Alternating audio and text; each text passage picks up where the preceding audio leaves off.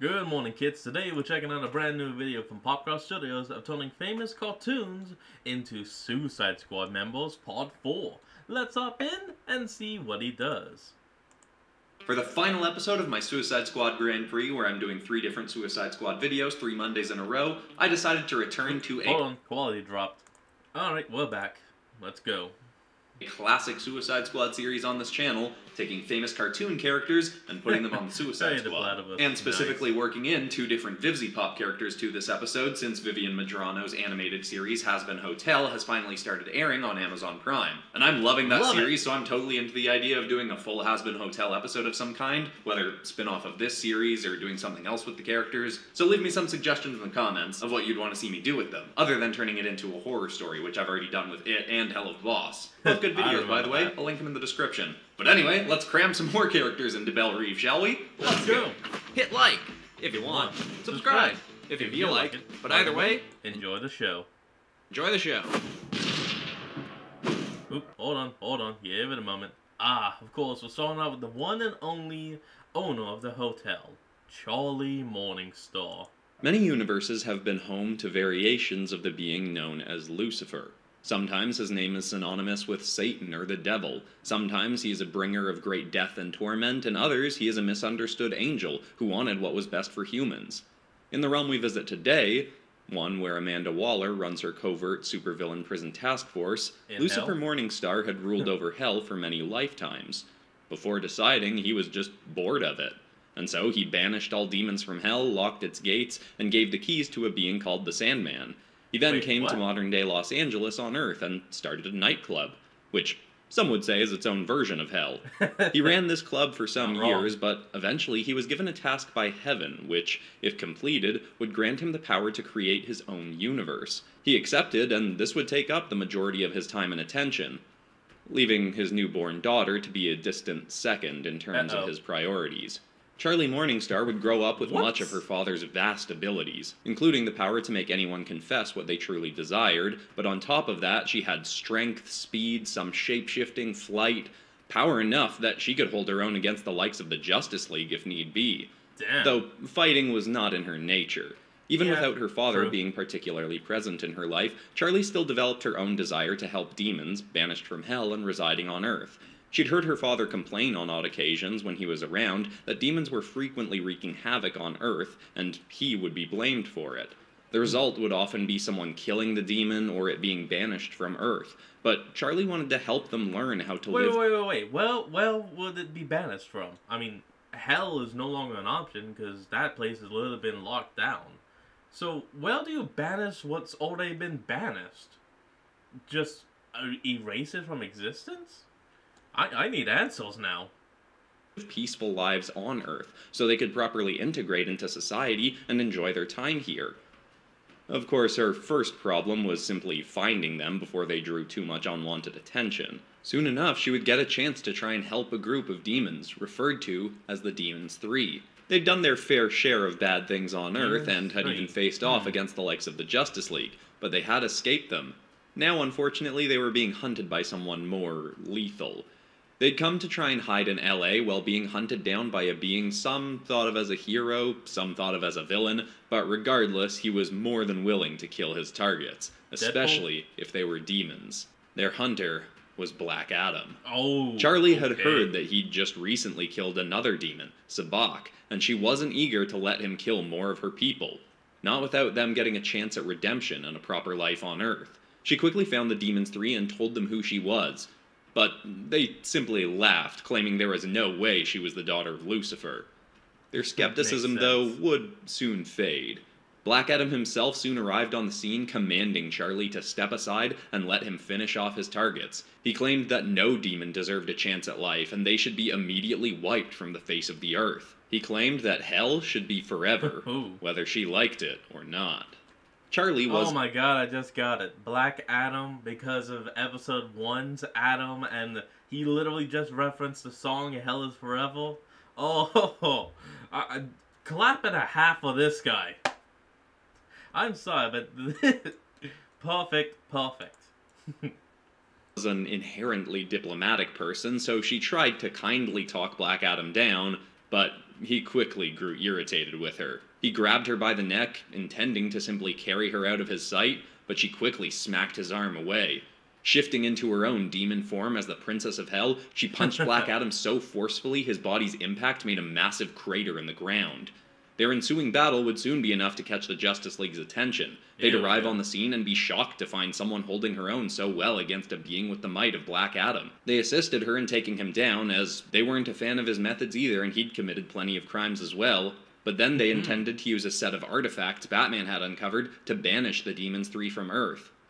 Of course, Charlie protested. She said that they should be given a chance to be rehabilitated and re-enter society just like anyone else, and maybe even given the potential to use their demon powers for good. Okay, now I'm really curious who the Demon 3 are. Like, is that Angel, Alastor, and Vaggie? I don't know. Many members of the League were skeptical about demons being given another chance, but Charlie made a good pitch, and so instead they'd end up being sent to the supervillain prison Belle Reve, a place Batman would bring Charlie to with a suggestion. He'd long known about Amanda Waller's Suicide Squad and did not approve, but also had never been able to shut it down. Waller claimed, to the few people who knew about it, that forcing criminals to use their abilities to the benefit of their country could help encourage them to do good with their powers when they were eventually set free. Yeah, But Batman knew that was all just an excuse. Waller didn't actually care about rehabilitating criminals, she just wanted to use them to do her bidding, then execute them if they stepped out of line. Yeah, that's also Maybe Charlie true. could help with that. If they could convince Waller to bring her on as a field warden for Task Force X and be the genuinely positive influence they needed.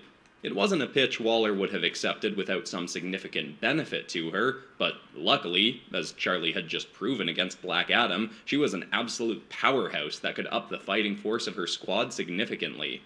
As another angle of the deal, Batman promised that any time going forward if the League came across demons causing problems, as long as it was a possibility, they'd capture them like any other supervillain and send them to Belle Reve, where Charlie would get a chance to help rehabilitate them, as she so desired. There were many moving pieces to this plan, but amazingly, they all fell into place. Charlie Morningstar would become Belle Reve's resident rehabilitation expert, and would spend her life helping those who claimed they didn't want any help, but who truly needed it the most. Now I'm curious what that mission that Lucifer was given to Ted. Like, what could it be? Most of the time when someone joins Waller's Task Force X, it's because they see it as the only way to reduce their prison sentence in Belle Reve. Occasionally a villain wants an excuse to just get out and stretch their legs and powers, but it's very rare that someone is genuinely, incredibly eager to join the squad. One exception being the case of Nimona. The name was never actually watched the movie. One she'd been given by the Maasai people in Kenya where she grew up. She'd been abandoned on the side of a road when she was just a baby and had been taken in by the people there. She was different in many ways from those in the village and was often scolded for trying to get far too close to animals that could easily harm her, such as hyenas and rhinos. She appreciated her village, but was a bit of a natural troublemaker, and was incredibly curious, which led her to snooping a lot on the home of a scientist who'd built an isolated lab on the Masai Mara land to do his experiments. Dr. Mark Logan had brought only his wife, Marie, and his son, Garfield, along with him to live in this new lab. Oh, I thought I recognized that. And it's Beast Boy's father. Yeah, the moment he said, and their son, Garfield, immediately my brain was just like, Beast Boy. Because that's actually his real name, Garfield. Garfield's Logan. But where he was attempting to make a formula to rapidly reverse the evolution of animals. What was the intended practical application of this? You got me, but it would eventually come in handy for him. Nimona would watch a whole odd ordeal play out, where Dr. Logan would successfully create his formula, but promptly after his son would get sick with a disease that was allegedly incurable in humans, but apes could recover from it. And so Dr. Logan injected Garfield with his formula, reversing his evolution back to that of an ape, and he was able to recover. But much more happened to him as well. Garfield's skin would turn permanently green, and he gained the ability to transform into any different animal he thought of. Okay, that's not bad. Which would someday lead to him joining the Teen Titans as the hero called Beast Boy. Nimona desperately... correction, that would be the second team he joined. The Beast Boy, aka Garfield Logan, would originally join in the Doom Patrol, under the name Beast Boy before eventually that team separated and he ended up in Jump City being a founding member of the Teen Titans with Robin, Cyborg, Starfire, and Raven. And people gotta remember that. He was part of the Doom Patrol first, Teen Titans second. Though I can understand the mix-up. She wanted these abilities for herself as well, so she snuck into the man's lab and stole 3 full doses of the formula, Oh, crap. then promptly injected herself with all of them, Oh, just to crap. make sure it worked. And work it did. Nemona's skin would turn permanently pink instead of green, but her abilities would also progress much faster. She'd quickly become able to turn into any animal she thought of, but also change the size of different animal limbs and maintain different ones at a time, giving herself giant bat wings, a crocodile tail, Komodo dragon arm, and a gorilla fist all at once. Damn. Unfortunately, when she'd show this off to her village, they would have far from a positive response. She'd already been seen as a troublemaker, but now they were calling her Popobawa. This was the name of a legendary shape-shifting evil spirit, whose name literally translated from Swahili into Batwing. She was run out of her home and left with nowhere to go, so she just started to fly. She followed some of the roads and eventually reached Nairobi, a far bigger city than she'd ever been to. She began shape-shifting into small animals to steal food and even get some new clothes, and would sometimes even be a bit careless on purpose, letting herself get caught just so she could have a good chase. Having been cast out from her home, she craved rebellion, and soon, she'd find a pretty good influence for that. While she was perched on the top of a building, munching on some stolen food, she saw someone leaping between rooftops in a white helmet and armored suit, carrying multiple guns. Nemona thought he looked pretty metal and flew on after him. It turned out Deadshot had been hired for an assassination on a Nairobi-based arms dealer, but was unable to get a beat on his target from outside. He ended up crashing the target's base and going up against a whole team of armed guards. Nemona had followed him in, and started using her shapeshifting powers to help take down the guards, then turned into a python to wrap up the main target for Deadshot. She quickly started calling the assassin boss, and boldly claimed that she was going to be his new sidekick. He appreciated the help, but having a daughter himself, he wasn't eager to put a young woman's life in danger just to help him out. He tried to ditch her, but she was persistent, to a point where he eventually just had to accept that he wasn't going to get rid of her. She ended up coming back to America with him and continued to help him on his assassination jobs, all the while being told of his various past adventures, including his time on Task Force X. He didn't speak highly of it, but Nemona thought it sounded like the coolest gig in the world, getting to work alongside whole teams of rebels and outcasts while using her powers to fight people. Nemona liked working with Deadshot, but soon her biggest desire was to be part of the Suicide Squad. Eventually, Deadshot would take a break from being an assassin to spend some time with his daughter and lay low, so Nemona would take the opportunity to go and try to live out her big dream. She went to the gates of Belle Reve and busted them down. Dozens of guards came after her and she fought them all for quite a while, showing off her skills, before eventually just surrendering and simply letting herself get captured. With a show of force as big as that, Waller herself would interrogate the girl, and Nemona would claim that that had been her audition for the squad. Waller wasn't one to turn down an asset as valuable as Nemona, though the girl would prove to be more flashy and outgoing than Waller wanted on her covert team of villains. But Nemona would finally get to be around people who appreciated her gifts, and any time she'd go on enough missions to get her prison sentence reduced to 0, she'd have a bad habit of then going on a rampage of Belle Reve once again, to rack up another 10 years or so. At that point, you gotta just stop with the prison sentence and just be like, alright, look, we'll hire you permanently if you just stop attacking our people!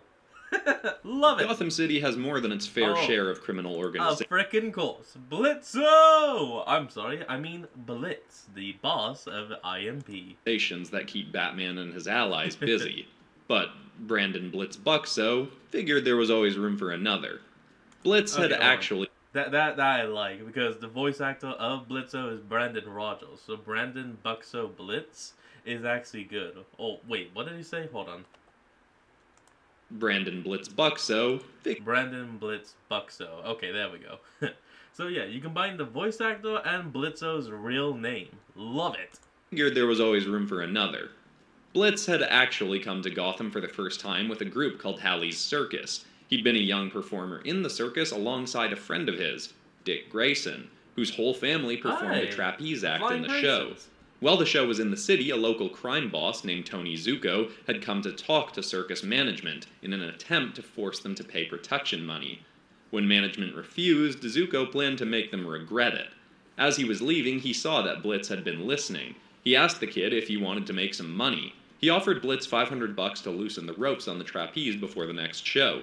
Uh-oh. It was more money than Blitz had ever seen, but he didn't want to hurt Dick or his parents. Zuko promised that the net below them would still catch them when they fell. He just wanted to send a message. Desperate for what seemed like the fortune he was being offered, he took the money and did as the man said. No. And, of course, anyone familiar with Nightwing's story knows how that turned out. Yeah. Zuko had ensured that the net was also cut, so when Dick's parents fell, there was nothing to catch them, and they were both killed. Blitz was devastated, especially because he'd always had a thing for Dick. But trying to apologize for what he'd done under Zuko's orders went about as well as you'd expect. Grayson punched Blitz in the face and swore to never speak to him again. Before Blitz could make any more attempts to make it up to him, Grayson would leave the circus, and it would be some time before Blitz would see him again. Although, at that point, he'd also leave the circus too, seeing a lot of potential to make money in the criminal underground of Gotham. His hope was to someday be able to help one of them take down Tony Zuko for what he'd done, all the while making a lot of money in the process. Starting young, crime bosses were skeptical about hiring a kid, but with his incredible acrobatic skills from the circus and surprising lack of morals when it came to killing, Blitz quickly proved he was worth hiring. Unfortunately, as he'd grow up, improving his skills as an assassin, Tony Zuko would be gaining more and more power and influence as well, making it harder and harder to get to him. By the time Blitz reached adulthood, he'd have learned that Dick Grayson had been adopted by billionaire Bruce Wayne, and presumably was living a pretty sweet life. Blitz would keep tabs on him to see what fun adventures his new billionaire daddy was taking him on, but to assuage his conscience, Blitz still wanted to take Zuko down. Blitz had built up enough of a reputation for himself that he decided to start his own criminal empire. Though empire was definitely a stretch. He called his group the Gotham Murder Professionals, enjoying that he could refer to his villain attire as his gimp suit. But the most he'd ever gotten to work under him thus far was 3 people. Still, he eventually made a pitch for them to go after Tony Zuko together, both to steal a vast fortune from him, get their name out there as a group not to be messed with, and for Blitz to finally get his revenge. Zuko's crime family was getting a massive exchange of bearer bonds that Zuko would be overseeing himself at the Gotham docks. Being out in the open, it would be a perfect place to find... You know, I'll be honest. I'm not really a huge fan of the suit, but I'll be honest. I love the story. Suit, not so much. Story, love it. ...get him and take out a bunch of his goons. Of course, what they didn't account for was that another group in Gotham was poised to break up that same deal. Blitz and his crew showed up on the scene and started blasting everyone they saw, but... as soon as they did that, Batman, Nightwing, Batgirl, and Robin all leapt out from the shadows as well. It was a chaotic mess, but even if he got taken down, Blitz was determined to kill Zuko. He eventually got a gun pointed right at the man's head, but then was tackled aside by Nightwing. Nightwing stated that he had beef with Zuko as well, but that the man was going to face proper justice. Of course, upon taking a good look at Nightwing, Blitz immediately recognized him as Dick Grayson. I mean, he was literally just wearing a little domino mask to disguise his face. It wasn't that hard to figure out. Blitz didn't reveal who he was at first, instead trying to fight off Nightwing to get at Zuko, but Dick blocked him on every move. Finally, Blitz was too furious to miss this chance, so he just took off his own mask and revealed who he was. Blitz said he had to do this to make it up to Dick. But Grayson's response surprised him. He said that what Blitz had done as a kid was a stupid mistake, but that he'd forgiven him for it a long time ago. More important, though, if Blitz had been living his life as a criminal and murderer ever since, then that was on him, and if he wanted penance, he should go to jail and serve his sentence. Blitz was amazed to hear that Grayson had forgiven him for what he'd done, but he also wanted his own revenge on Zuko, too. He snatched up one of his guns and shot Zuko right in the head, then surrendered to serve the sentence that Grayson said he should. The way Blitz saw it, he was off the hook now for all the guilt he'd been harboring, and was totally fine to go away to prison for a little while, confident he could find a way to break out eventually. Though quickly he'd learned that, at Belle Reve, breaking out was not the only way to get out early. I mean, the hell, he probably could just hire the whole team and get you, Millie, Moxie, and Luna on the team. That would be great. Who's next? Many beings from the fifth dimension have caused. Whoa, whoa, whoa, whoa, whoa, whoa, whoa. Hold on. Star Butterfly is the fourth character you're doing? That I'll be honest, that threw me. I wasn't expecting Problems that. for the likes of Superman, Batman, and the Justice League. But it may surprise some to know that even the residents of this imagination-fueled, reality-warping place can become fed up with their own kind's antics. There was a kingdom within the fifth dimension called Muni, where the princess was causing problems for her people. Her name was Star Butterfly, and a particularly cheeky imp by the name of Mr. Mixus-Pitalik had gotten in her ear once about how fun it was to visit the lower dimensions and mess around with the people there. Damn it, Star Mr. became Mixus-Pitalik. fascinated with the other dimensions and would go to them and try bringing beings back to her world, and they'd often end up wreaking their own havoc. On top of that, Star was having a much harder time getting control of her reality-warping abilities than other members of her kingdom. Being of the royal family, she had far more potential with her magic than most, but even after giving her a wand that was meant to help focus and channel her abilities safely, she was having a very difficult time making them do what she wanted. Her parents believed that it may be due to the naturally unstable environment of the fifth dimension, so they decided if she liked dipping down to the lower dimension so much, maybe she should be forced to train there. Her folks didn't know much about Earth in the third dimension, but they knew it had plenty of heroes, and they wanted to find someone who could help their daughter be a bit more mellowed out and less rambunctious, learning both to use her abilities and specifically to use them for good. Someone who could help her to, instead of wreaking havoc, help her make peace. Of course, they probably should have researched their choice a bit past the name. They found the so-called hero Peacemaker and Oh, damn it. I thought his name was Peacekeeper. My mistake. presented their daughter to him, stating that they wanted him to oversee her training with her magic. He thought it was a bunch of ridiculous nonsense at first, but when he saw what she could do with her seemingly magical fifth dimension powers, he was intrigued by how much she could help him. Oh, hold on. This isn't the ad. And we're back. Powers, he was intrigued by how much she could help him. And so Star was left with Peacemaker and became his sidekick, albeit one with infinitely more power than he had himself. He quickly taught her his life philosophy: cherish peace with all your heart, and don't care how many men, women, and children you have to kill to get it. Oh no. Star didn't know much about death, as it worked very differently in the fifth dimension, so she just embraced whatever her mentor said. He started taking on bigger and bigger targets now that he had a reality-bending ally by his side. Of course, having a partner who couldn't control her abilities and would do things like shoot narwhals at people that she wanted to kill drew more than a little attention. Both Peacemaker and Star ended up getting captured and taken to Belle Reve. Without her wand in hand, Star had very little ability to channel her powers in the third dimension, so she wasn't able to break them both out. Of course, being in a place like Belle Reve wouldn't exactly be better for helping Star's personality evolve in a positive way. Being surrounded by more and more supervillains just made her want to embrace her chaotic lifestyle more and more. She was at least able to get some help learning to control her powers, though, from another prisoner who seemed like he was also from her dimension, though she didn't know of any other rabbit people from her home. Still, Star would embrace her time in Belle Reve, and do the same thing that her mentor did, join Task Force X to get her sentence reduced. Wait, I'm gonna guess what his name is. If he's called Bugs Bunny in our world, I'm gonna guess his name would be like Benjamin Rabbit or something. I don't know. Oh, I probably would need to go back and actually watch that. But still though, Benjamin Rabbit. Tell me that isn't funny. At the same speed as him. Waller wouldn't give her back her wand on her initial missions, but that would just push her to develop her skills even faster, without a crutch to assist her. All in all, Belle Reve would be good for her developing her abilities, but if her parents were still hoping she'd eventually come home with a less chaotic personality, they were bound to be sorely disappointed.